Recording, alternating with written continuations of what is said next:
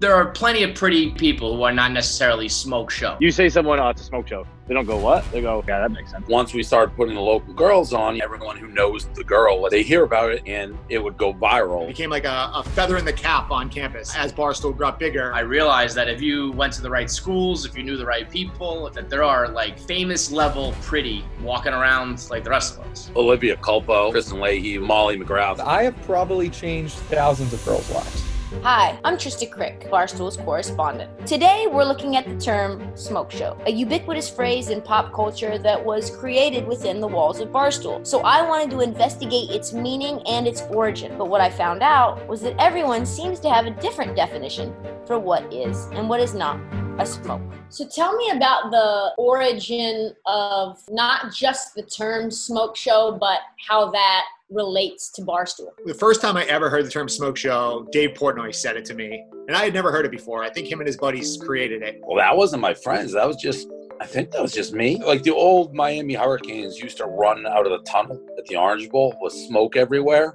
And when we came up with Smoke Show the day, it was more like, all right, oh my God, like this girl's coming out of the tunnel, Smoke Show. That's where the genesis was from. I remember reading it in high school. So freshman year was 2005. So that's how I heard of the term. I never heard of it before. I would say that's like for your show here, the Stool Slang, I would say that was probably the first word. What is your definition of smoke show? Hot chick. Plain and simple. But there are plenty of pretty people who are not necessarily smoke show. And I actually want to amend what I said, because I think it probably started out as just chicks, but now I think anything could be a smoke show. I think a hot guy, a hot girl. You could tell me that your cheeseburger's a smoke show. Anything that's like, wow. A smoke scares you, I think. A smoke where you're like, all right.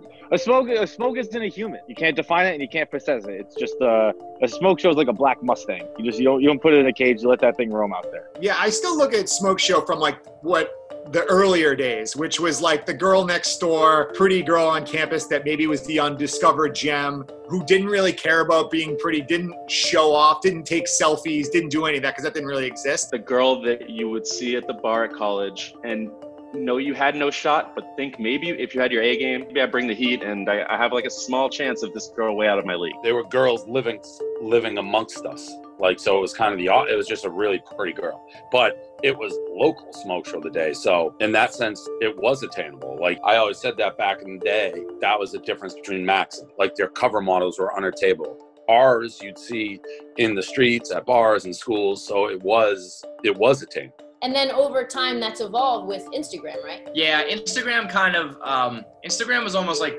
damn, there's too many hot people in the world. But we de-emphasized smoke show once Instagram really kind of got kicked up, because you could go see pretty girls at any moment on Instagram. Before that, if you wanted to find the college girl that was pretty, you'd have to go to Barstool Sports. And then how do you think that helped propel the growth of the company? So I think the only way we got onto college early on was because of the smoke shows. So we would literally reach out by Facebook and message girls and say, hey, you've been nominated for Smoke Show of the Day on Barstool Sports. They would generally be like, what the fuck is Barstool Sports? So it was all local girls. So once we started putting the local girls on, if a girl's on, everyone who knows the girl, let's say PC or BU, they hear about it and they share it and it would go viral like that girl. So it was a really good way to just organically spread the brand.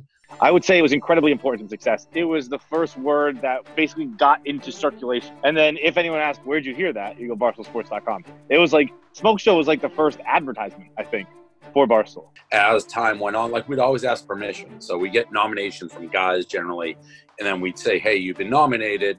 Are you okay with us taking your, we just take the pictures they already had posted. And by, a couple of years into it, it was like a legit honor. Like most girls would be like, yeah, absolutely, take the pictures.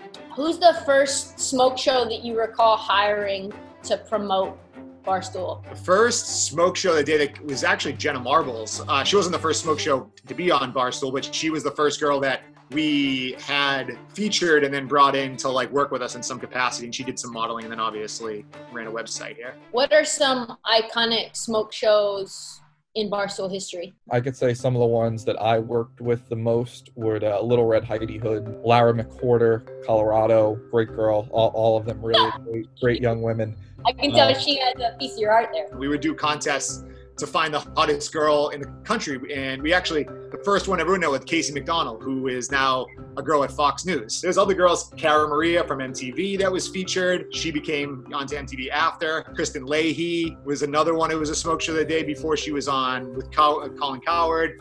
And then like to tie it into Barstool now, like Alex Cooper, like from Call Her Daddy. She was a smoke show at Boston University 6 or 7 years ago. And that's really the only reason why I saw them recording a podcast, is because she was on my feed, because we had followed her because she was a smoke show and we saw her recording a podcast. So Smoke Show of the Day actually could be seen as almost like a lily pad for career growth. It could be a lily pad for career growth. And we've talked to a lot of athletes over the time that said it was like a minor league system for them to be able to troll through and find girls that they would be interested in. As a college student, when social media was just like starting, it was like an automatic follow, because it was like, dude, this is like, these guys are just pretty much showing the world how good looking girls are all across the country. And it's like, man, this is incredible. How many careers do you think were launched as a result of girls becoming the Smoke Show of the Day? We've had a million girls come through like be smoke shows, but I guess I wouldn't have used the term we launched their careers.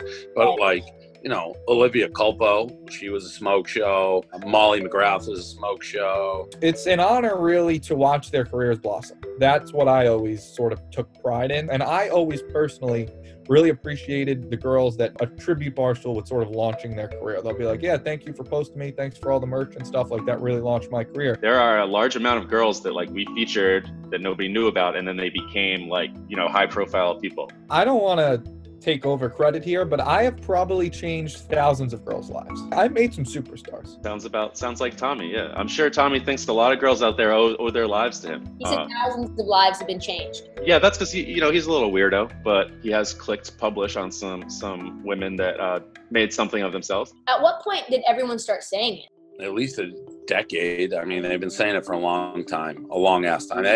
We've been around so long. There's words that, again, people don't know. I was trying to say that with Hardo the other day, but it's like, all right, we'll go back and find anybody using it before me. It's like, can't. I think recently Justin Timberlake called Jessica Biel a smoke show on like a happy birthday post or an anniversary post. But there was a couple instances, I think, of like celebrities or at least well-known people using it. Every time it would happen, we would always kind of be like, you know, David invented that. That's a Barstool thing. And there would be people like, you don't seriously think you invented Smoke Show, do you? And I was like, yeah, I think we did on this one. Do you think people say Smoke Show now that don't have any idea its connection to Barstool because of how prevalent that word now is? Undoubtedly. Absolutely, yeah.